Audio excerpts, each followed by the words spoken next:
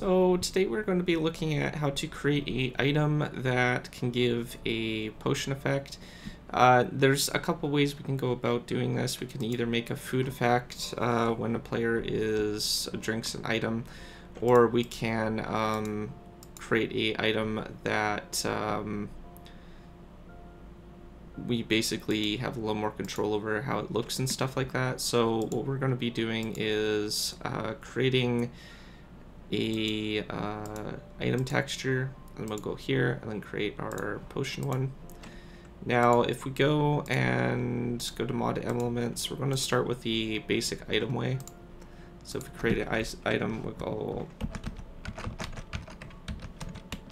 potion of levitation, and we'll create new potion. We'll add our texture, and has glowing effect. We can enable that, and then we can add any extra information here. So potion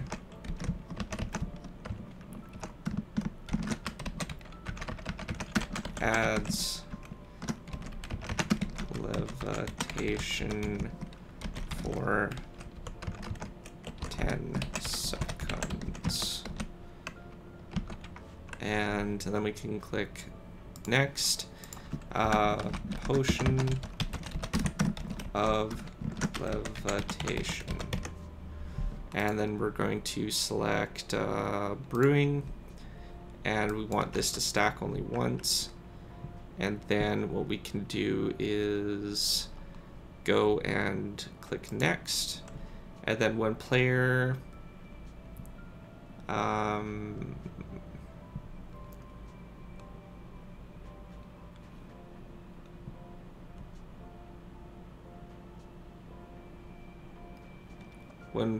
right clicked on in hand, so we want to do this one, and we're going to add a procedure.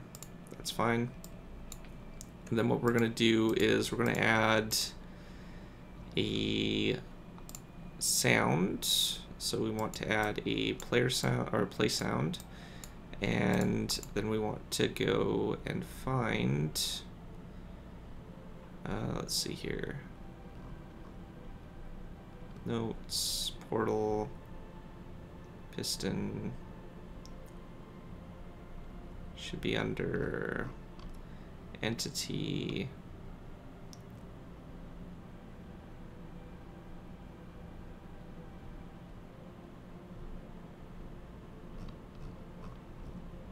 generic, splash, swim, death, hurt, eat, drink.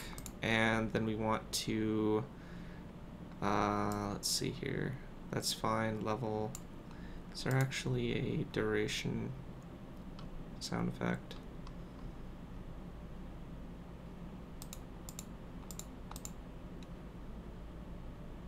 Yeah, so once we have that, we can go to entity, and then we want to add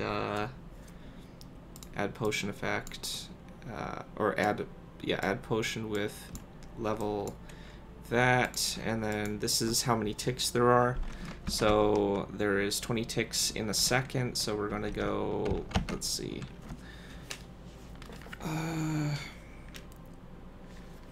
we can add it for 5 seconds, which should be 100, and then we'll true, and then we're gonna select levitation.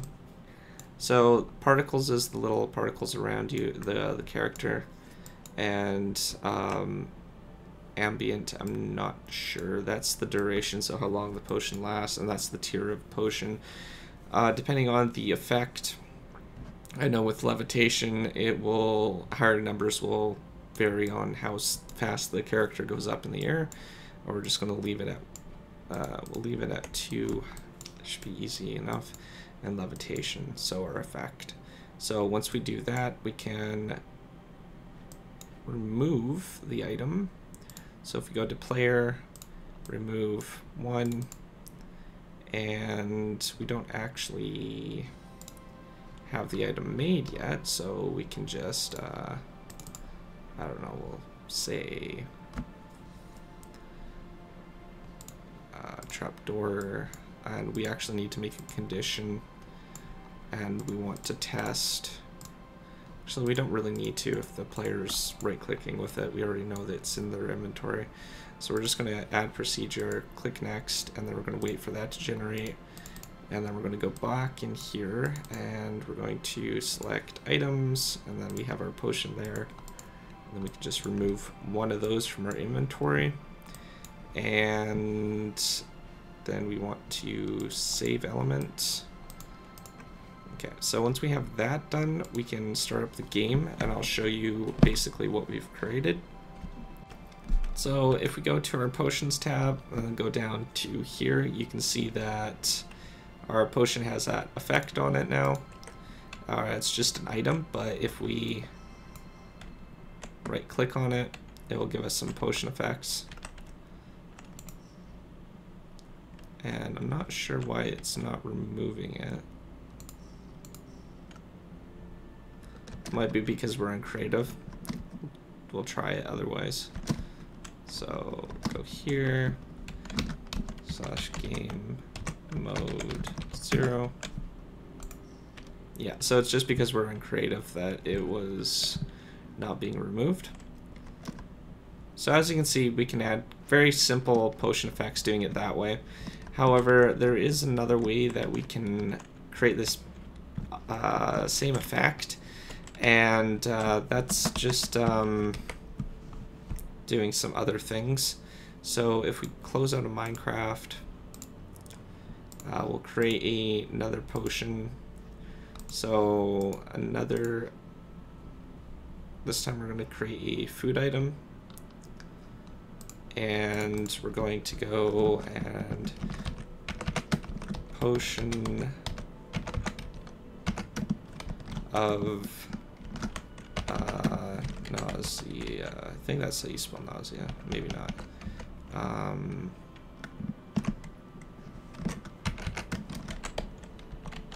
Something like that. We'll just go with that. Today, that's what nausea is called. All right, and then we're going to select our texture again. And then what we're going to do is we're going to have it under brewing. We're going to set it to 1. Nutrients value, we don't want any nutrients. Always edible, yes.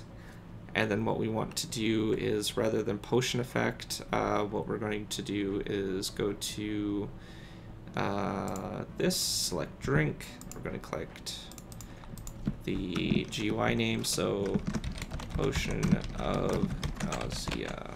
And then we're going to click next. On when food eaten, then what we want to do is pretty much the same thing. So rather than needing to create the sound effect and create the remove item, what we're just going to do is go to entity and apply this to their inventory. So 100. And we're going to go and scroll down to nausea, so it's spelled completely differently. Whatever. And that's good. And then we're going to click next, and now we have a potion of Nizia, I guess it is. Whatever, right? Alright, so once that's finished compiling, we can go back in game, and I'll show you this technique. Different ways of doing it. Some may have different effects. Obviously, the item version allows you to put that kind of transparency color over your potion where the food won't. So if we go back in here and we go to our game modes 1, and then go to brewing and scroll down. Obviously, food's not going to look like the shiny material like this one, but if we were to right-click on it, obviously we need to be in game mode 0. You can see that we get nausea for a couple seconds, and then it goes away. So there's a few ways you can play around with making your own potions and stuff like that. Sadly, you can't create brewing recipes yet, so I'm going to be talking to the developer and seeing if he can't add that to the recipe tab there, and see if he can't get that working so people can create like item recipes and stuff like that for potions themselves. So hopefully we'll have that in the future. Other than that, hopefully you enjoyed. If you're new to my channel, don't forget to subscribe, comment down below, let me know what you liked about it, and rate the video. It helps, and I'll see you guys next time. Thanks for watching.